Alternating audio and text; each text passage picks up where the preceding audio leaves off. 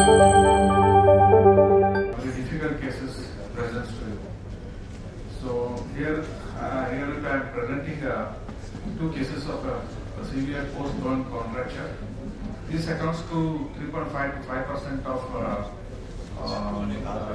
deformities following the burns contracture, and this can lead to defunctioning of the entire lower limbs, improper patient gait, and improper weight bearing, distorted pelvis, and a lot of other problems in other parts of the body.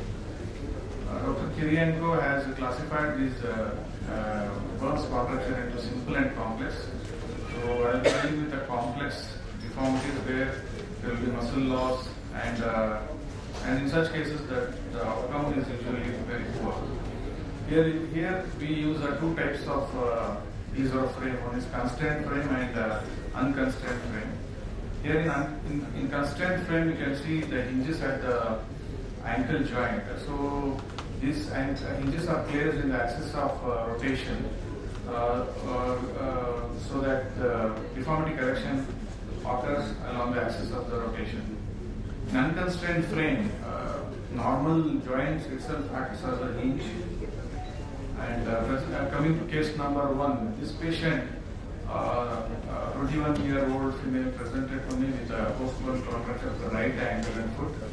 She sustained this injury when she was a 5-year girl.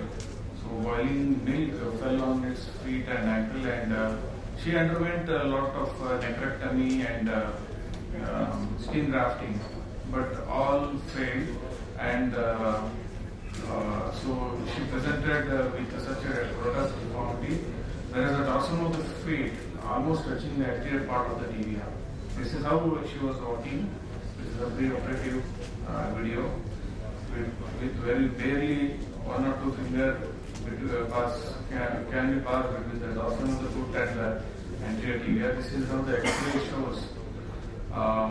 The ankle relation was normal, but there was subtalar, that is anterior to the talus, there was a rocker bottom deformity. So the challenging part of this case was application of the Ilizarov frame. So always we have to stick to the basic, where the frame has to be applied along the deformity. So the same basic principles I followed, but here in the forefoot we cannot place it perpendicular. The half ring we cannot place it to the perpendicular. So I had to resort to a parallel half ring, and then applied hinges. Initially, so I started distraction with the hinges placed on the plantar aspect of the talonavicular joint, and gradually started distracting anteriorly. So this is how the frame looked. Serial distraction, clinical pictures showed gradual improvement in the deformity, and this almost came to the neutral. And after 4 months, the correction was up to the neutral position. And once the correction was obtained, now it was turned to correct the toe deformities. Toes were also very much deformed on the dorsal aspect. The skin was so stony hard, so there was no question of soft tissue release. And even plastic surgeon has denied carrying the plastic surgeries. So this is how the final correction occurred. I had to distract over distract a little bit in order to prevent recurrence.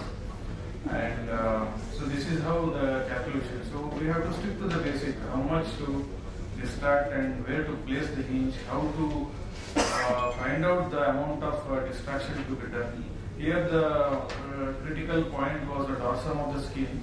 So we have to calculate according to the law of triangles where to put the hinge, where to calculate. So here I have shown the midfoot hinge, midfoot where we have placed the hinges. And so another, the deformity was completely corrected at 4 months, but addition 2 months I gave it as a latent period, just the soft tissue to settle down. So this is the final X-ray picture. And this is how it looked before surgery and after surgery.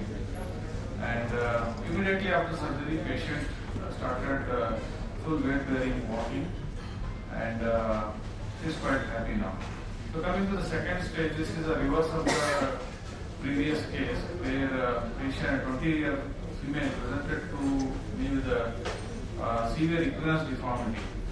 So she had sustained a burn injury in a childhood, where she was operated with, she had a knee contracture also. Plastic surgeon has released the knee contracture, but he was not there enough to correct the ankle equinus. So patient started walking for 15 years on the ankle. So there was an osteomyelitis of the talus with non-healing ulcer over the anterior aspect of the ankle. So this is how she was walking. The case is similar to Barisara's case. So the wound was pretty bad. There was osteomyelitis of the talus, and so here I had to resort to the dual approach where anteriorly I excised the ulcer and removed the talus. Posteriorly I did the tendo-Achilles lengthening and incision of the capsule and also the FHL lengthening.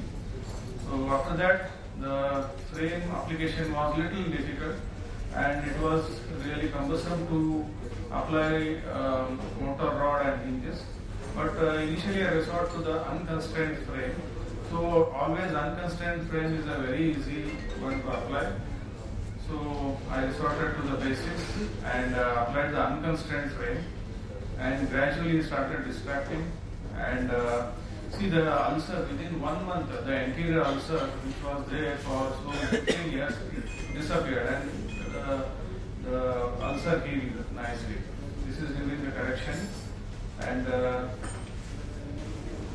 though you can see a bulky anterior aspect, but if you see the X-ray, the calcaneum was almost sitting beneath the lower end of the tibia. I had to reset the lower end of tibia a little bit because it was so stiff, was not able to correct it properly.